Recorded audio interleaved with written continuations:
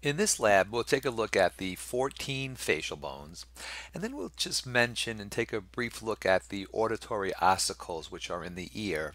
We'll look at them in greater detail when we study the anatomy of the ear in the nervous system, and then we'll take a look at a floating bone in the neck known as the hyoid bone.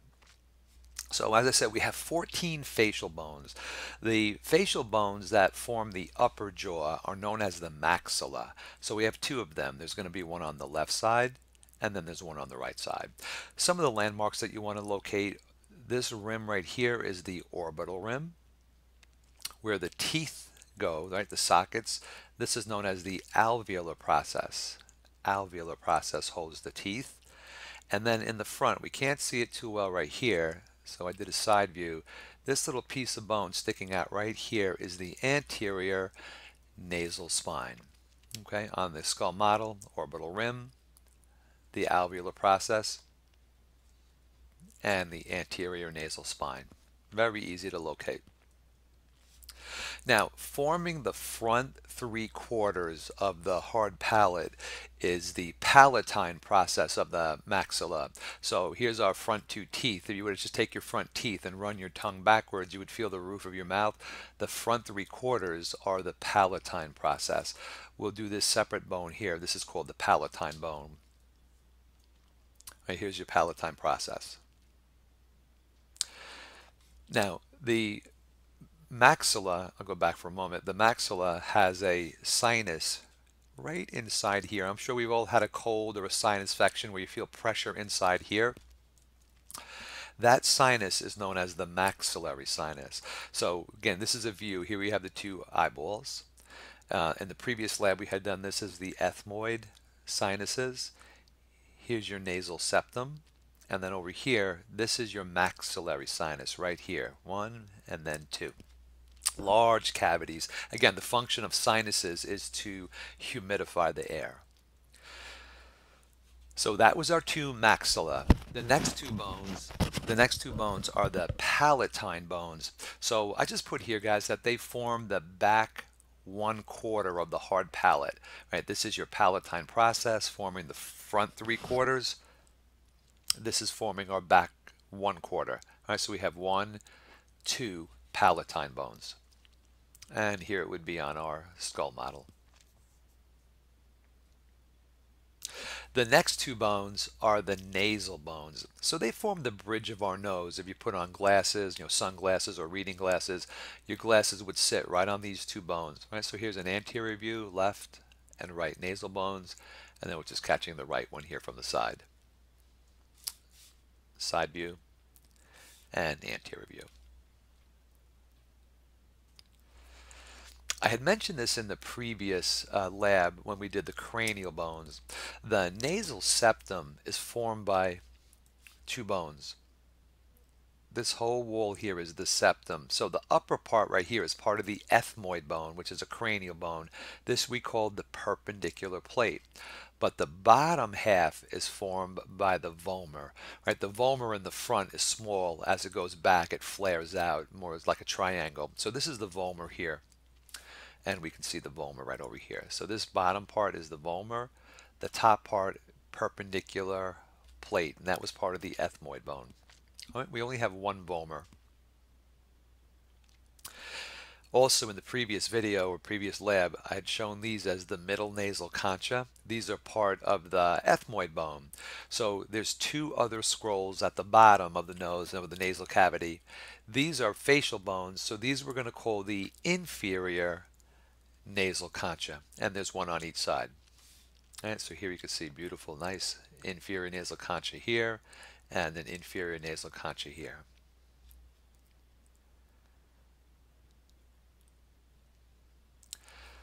The next two bones are the cheekbones. They kind of form the anterior part of our cheek. So the bone is called the zygomatic bone. There is one process that I want you to know. This is the temporal process of the zygomatic bone. It's going to join with the zygomatic process of the temporal bone. We had done that also in the cranial lab. All right, so we have two zygomatic bones. And here they are, zygomatic bone. And again, this little extension here, a process is an extension. This is the temporal process. The next two bones are on the medial side of the orbit. So you can see right here, this kind of orange shaded bone right here. This, and we don't really see it too well on this side.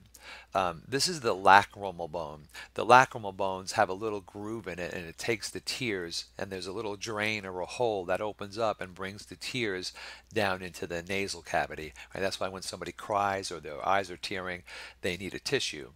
All right, so the two bones that are on the inside are the lacrimal bones. Here's a great picture. So here we can see, almost looks like a teardrop, right? This is going to be the lacrimal bone right inside there.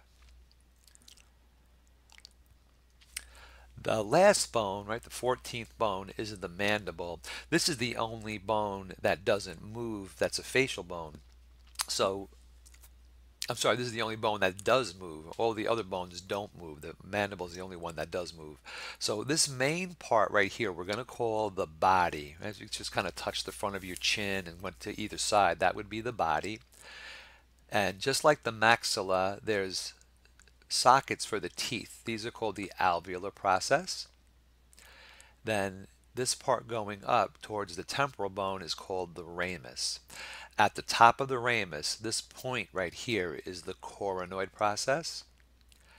At the back of the ramus, this is the condylar process. This is the part that's going to articulate with the mandibular fossa to make the TMJ.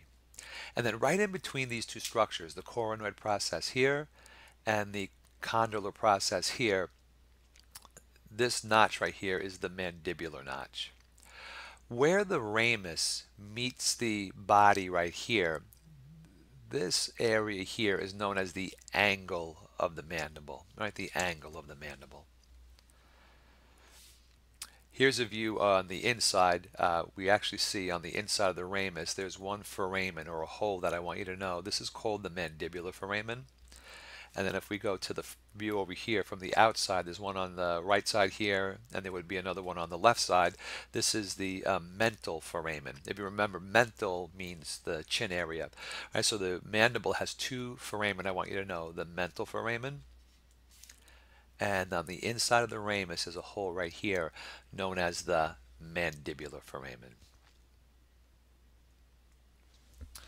So those are our 14 facial bones. Let's take a look at the 3 auditory ossicles. So what we're looking at here is a picture of the ear canal. You can recognize this as the outer ear. Here's the ear canal where we put like a Q-tip in, let's say. And then right in here is our eardrum, right? We call this the tympanic membrane. So I just want you to notice there's 3 bones. 1, 2, and this little guy over here, 3, are the auditory ossicles. As the eardrum moves, say back and forth like this from sound waves, these 3 bones move and they tap on this snail-looking structure here called the cochlea.